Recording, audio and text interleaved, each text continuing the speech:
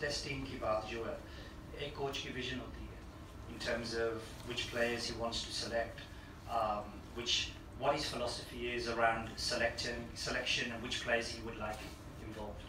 देखिए सरफराज ने significant इसने contribution की है. This won't be the last time we see Sarfaraz. He's a good man. He's got himself fit, and he will perform and he will knock on the door again to play for Pakistan. लेकिन ये अजहर अली के बाद जो आप कर रहे हैं, कि देखिए Azhar has just returned, or started as captain a very short while ago. It was a tough initiation in Australia. आपने देखा न्यूजीलैंड की क्या हालत हुई उधर ऑस्ट्रेलिया में. It's a hard place to go and win. Very, very hard.